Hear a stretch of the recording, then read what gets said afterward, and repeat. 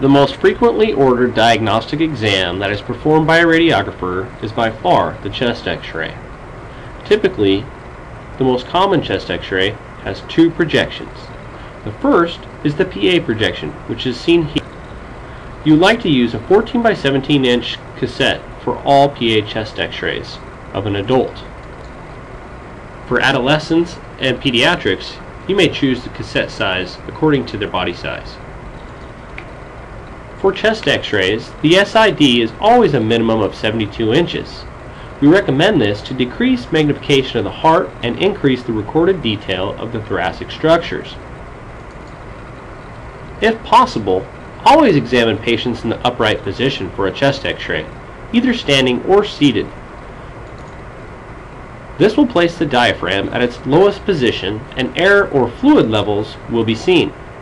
Also, engorgement of the pulmonary vessels is avoided.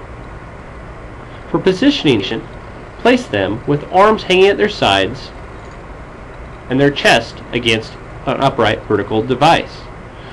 Adjust the height of the IR so that the upper border is 1.5 to 2 inches above the relaxed shoulders. Center the mid-sagittal plane of the patient's body to the midline of the IR.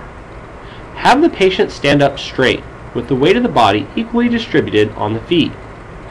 Extend the patient's chin upward. Ask the patient to flex the elbows and rest the backs of the hands low on the hips. Rotate the shoulders forward so that they touch the vertical grid device.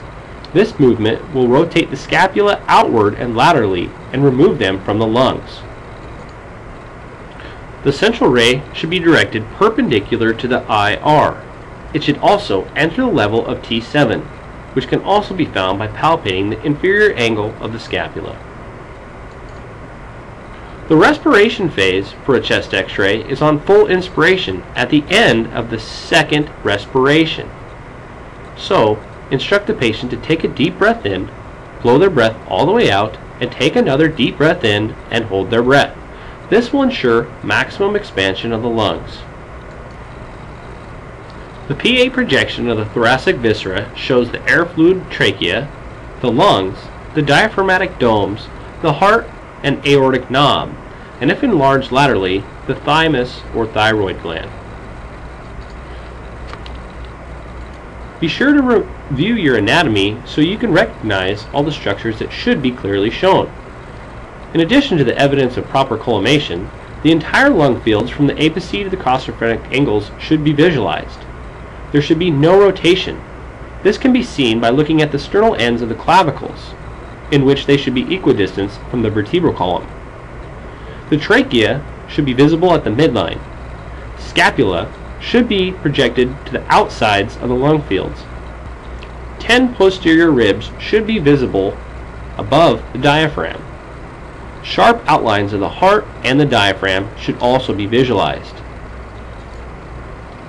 Typically, a faint shadow of the ribs and the superior thoracic vertebra should be visible through the heart shadow. Finally, lung markings should be visible from the hilum to the periphery of the lung. This image demonstrates the 10th posterior rib being shown in this X-ray. You should practice counting ribs. Sometimes, a female patient's breasts are large enough to be superimposed over the lower part of the lung fields, especially the costophrenic angles. If this is the case, ask the patient to pull the breast upward and laterally. This is especially important when ruling out the presence of fluid. Have the patients hold the breasts in place by leaning against the IR. In the image at the top, the breasts are superimposed over the lower lungs, which is incorrect. Looking at the image below, the same patient, the breasts have been moved upward and laterally. You can now visualize the costophrenic angles, which is shown with the arrows at the bottoms of the screen.